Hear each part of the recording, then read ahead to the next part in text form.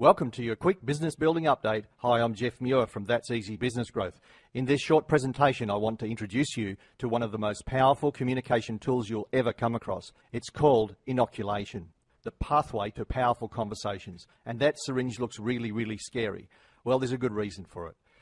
This inoculation tool can be used in your personal life, in business relationships with your kids. It will help you have difficult conversations and improve your outcomes from those scary, tough issues you have to deal with. Edward Jenner is the inventor of inoculation. He discovered that people who had cowpox didn't get smallpox. So what he did was he gave everybody a little dose of cowpox one summer, and the next time the smallpox plagues came around, nobody died of smallpox. Inoculation stops conversations going wrong. Have you ever had to deliver feedback or bad news and the conversation has just gone completely pear-shaped and you get attacked or the people start to get really upset and disappear on you? So inoculation also helps you to tell all the truth with compassion. That enables you to go hard on the issue and soft on the person. This preserves people's dignity. Hard on the issue, soft on the person.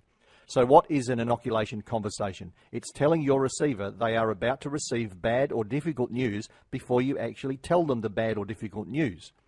So inoculate first. This prepares the other person for what you have to say. When you don't inoculate, your receiver will often resist taking on your feedback or block it, so they won't hear what you really have to say. Examples of inoculations? Here they are. I'm going to be tough with you right now. Or, a fair chance is you're not going to like what I have to say. Or, there is something I really need to say to you. It may upset you, and it's really concerning me that it might do that.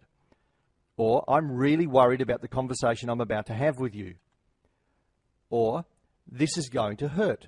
Or, you won't like this is another one.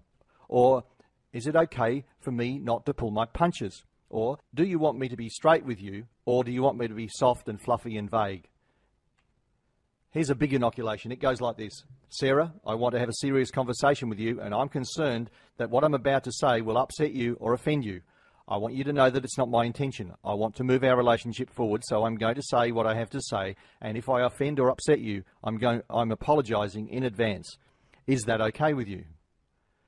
You see, in leadership, one of the most difficult lessons to learn is how to give bad news at the same time be able to maintain the receiver's dignity. When you master this skill of inoculation, you'll be able to have powerful conversations that get results and hold others accountable. So be genuine, be sincere. That's the end of this business building update called Inoculation, the pathway to powerful conversations. I'm Jeff Muir, and for more information, contact me at that'seasybusinessgrowth.com.au or follow the links below. Thank you.